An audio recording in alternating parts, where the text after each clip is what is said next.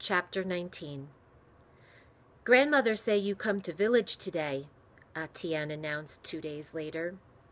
That's kind of her, Matt answered, but my hand is just about healed. It doesn't need any more medicine. Not for medicine, Matt waited uncertainly. My grandmother very surprised white boy go long way for Indian dog, Atienne explained. She say you welcome. So once again Matt crossed the river into the Indian stockade. This time, though the dogs barked at him and children stared and giggled, he did not feel so much like a stranger. Saknis held out a hand of welcome. Atienne's grandmother did not exactly smile, but her thin lips were less grim. Behind her, Atienne's sister smiled, but did not speak.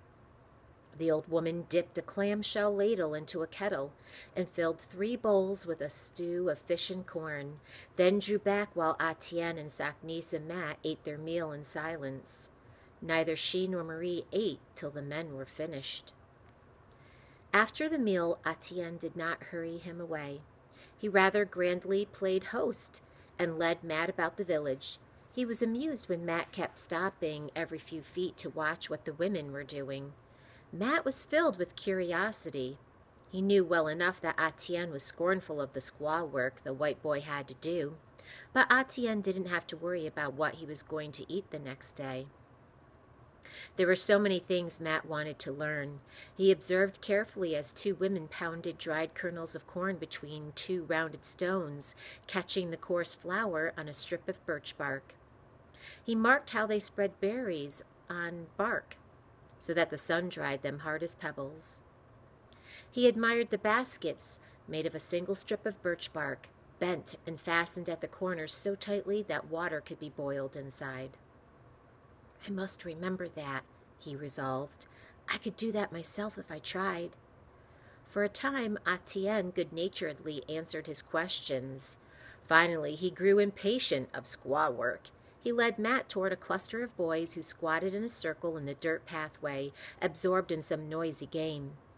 The boys widened their ring to make room for 2 more, and Matt crouched awkwardly on his heels to watch them. One after the other, they were shaking 6 smooth bone discs in a wooden bowl and tossing them out into the ground.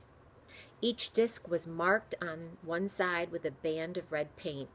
When each boy had a turn, the one who had thrown the most discs to land, painted side up, was proclaimed the winner. And with much gloating, he collected from each of the others a number of small sticks. Then they handed the bowl to Matt. His luck was good.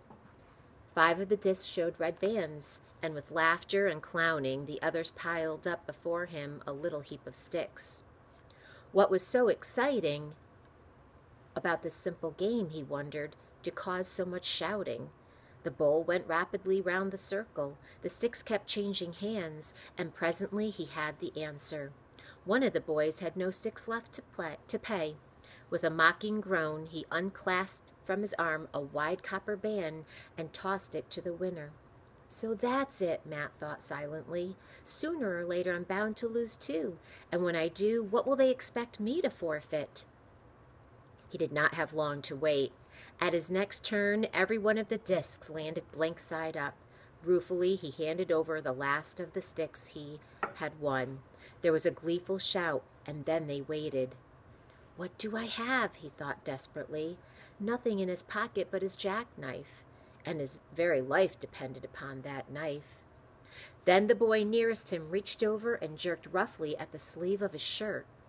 Matt pretended not to understand, and the boy tugged harder. 2 of the others got to their feet, plainly ready to tear the shirt from his back. Atienne made no move to help him. Grimly, he pulled the shirt over his head and tossed it to the winner. It served him right, he supposed. His father had always forbidden him to gamble. But what was he going to do without that shirt? It was the only one he had. Now Atienne put an end to the game. He leaped to his feet and produced from nowhere a soft ball made of deerskin. Instantly the others raced off in all directions and came back carrying thin sticks. One of these was thrust at Matt.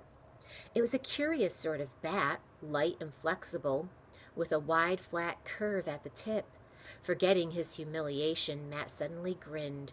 With a bat in his hand, he could hold his own with any Indian. The boys back in Quincy could have told them that. Eagerly, he joined in the scramble of choosing sides. But never had he played a game like this, so fast and merciless. The ball could not be touched by hand or foot. It was kept flying through the air by the sticks alone. If it fell to the ground, some player scooped it up with the tip of his bat and sent it spinning again. The Indian boys were bewilderingly quick and skillful, and they wielded their bats with no heed for each other's heads, and certainly not for Matt's. It was no accident, he knew, when an elbow jabbed suddenly into his right eye. These boys were putting him to the test.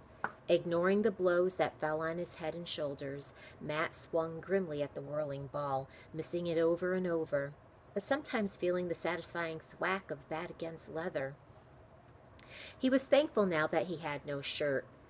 If only he could be wearing a breechcloth instead of tight English breeches. But there was no time for worrying about his clothes. Finally, by pure luck, he sent the ball into the hole in the ground that marked the goal. Out of breath and dripping, he grinned as his side generously cheered him and whacked his sore shoulders. Then with a whoop, they raced all together through the stockade gate down to the river and went leaping like frogs into the water. Matt floated face down, grateful for the coolness against his burning cheeks. All at once a brown arm circled his neck and dragged him under. Squirming free, he seized a black head in both hands, and the two boys went down together. They came up gasping and grinning. Suddenly, Matt was enjoying himself. It was almost as good as being back in Quincy again. The sun had reached the tops of the pines when he went to Etienne's cabin to bid the grandmother goodbye. She stood studying him, and he flushed under her sharp eyes. He must look a sight, he knew. There was a lump as big as an egg on his forehead, and his right eye was probably turning black. She turned and spoke a few stern words to Etienne. With a shrug, he went out and returned in a few moments carrying Matt's shirt. "They play trick on you," he grinned. "Joke." "Some joke," Matt retorted. He wanted to refuse the shirt, but he couldn't afford to be proud about his only shirt. Resentfully, he pulled it over his head. Before they left, the old woman gave each of them a slab of cake heavy with nuts and berries. Her eyes, as she looked at her grandson, were warm and bright. Matt was minded how his mother had often looked at him, pretending to be angry with him, but not able to hide that she was mighty fond of him just the same. Suddenly he felt a sharp stab of homesickness. Outside the cabin, Etienne's dog was waiting. He limped after them to the river, and when Matt stepped into the canoe, the dog jumped in after him and settled down only a few inches from Matt's knees. He had never willingly come so close before. Etienne noticed and commented, "Dog, remember." Was that possible? Matt wondered. Could a dog caught in a trap, even though he snapped out in pain and fear, sense that someone was trying to help him? Could the dog remember that terrible ordeal at all? You couldn't read a dog's mind, but just possibly a dog could read a white boy's mind. Very slowly, Matt reached down and laid his hand on the dog's back. The dog did not stir or growl. Gently, Matt scratched behind the ragged ear. Gradually, against the bottom of the canoe, the thin tail began to thump in a contented rhythm. At the opposite bank, Etienne watched Matt climb out of the canoe, but he did not follow. Apparently, this was as far as he intended to go. As Matt hesitated, he lifted his hand. It occurred to Matt that this might be a compliment. Without saying a word, Etienne was acknowledging that Matt could now find his own way through the forest. Returning his wave, Matt set out with a confidence he did not quite feel. It was growing dark. He would have to walk fast, or he would not be able to mark the signs along the trail. He was very tired. The bump on his forehead was throbbing. He was sore from head to toe, and his eye was almost swollen shut. But to his surprise, deep inside, he felt content. Was it because Etienne's dog had finally trusted him? No, more than that had changed. He had passed some sort of test. No, more than that had changed. He had passed some sort of test.